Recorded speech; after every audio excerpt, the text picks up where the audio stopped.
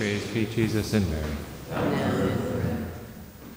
Today's Gospel is understood by some as a continuation of Jesus' words, and so the lectionary presents it. Others consider it a comment by the evangelist, but even if it is just a comment by the evangelist, it is certainly the Word of God. And this passage begins by God declaring, God so loved the world that he gave his only begotten Son, so that everyone who believes in him might not perish but might have eternal life. This is the explanation of why Christ must be lifted up, as he said at the end of yesterday's Gospel, to save men by giving them eternal life. If the Son of God is crucified, it is not because of a lack of love on the Father's part. It is not because he is neglected, but it is because the Father loves not only his Son, but also the world.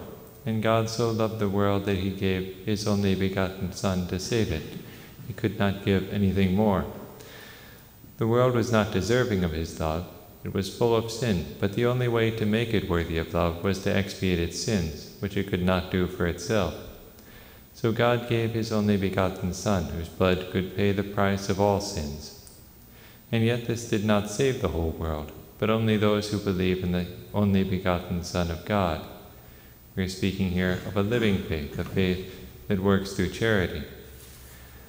But those who did not believe are already condemned. They are in a state of damnation and deprived of eternal life. They could repent and be saved, but they must believe in order to do so. There is no way of salvation except through Christ. He is the way, the only one. But why would anyone not go to Christ if everyone wants to be happy, and there is no lasting happiness except through Christ? Why would anyone reject him? Why would anyone refuse to believe, especially when there's so much evidence, so many miracles, even down to our day? Because they love the wicked things they do. People sin because they like it, at least in the moment in which they do it. At other times they may be unhappy and wish that they could change their life, but because they do not detest their sins, but only the effects of their sins, they continue to commit them. It is also humiliating to recognize your own sinfulness. We all experience this when we have to confess, or at least when we have to confess a sin whose ugliness we recognize. Christ is the light of the world, a light that shows the ugliness of sin, which is our ugliness when we commit them.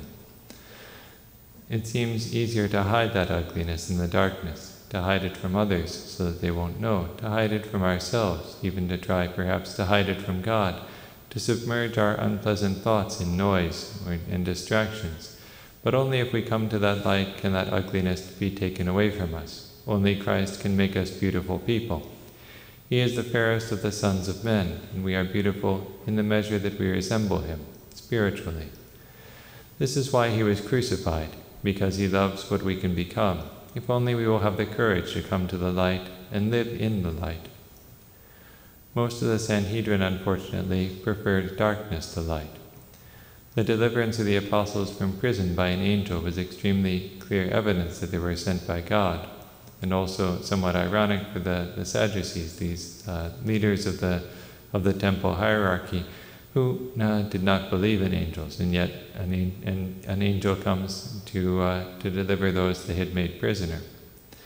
The Lord heard the cry of the poor, and he sent his angel to deliver them from prison.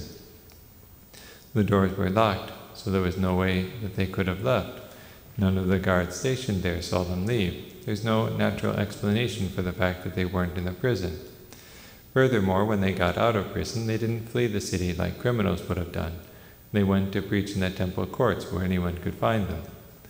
Despite all this evidence, the Sanhedrin still has the apostles brought in for trial. And the crowd is so convinced by the apostles that the court officers have to ask the apostles nicely to come over to the courtroom, instead of hauling them in by force like escaped prisoners. What happened during their trial is a story for tomorrow. For now, let us simply note that even by going to meet the Sanhedrin in their darkness, the apostles come to the light, so that their works may be clearly seen as done in God, even by those who do not want to see. Praise be Jesus and Mary. Amen.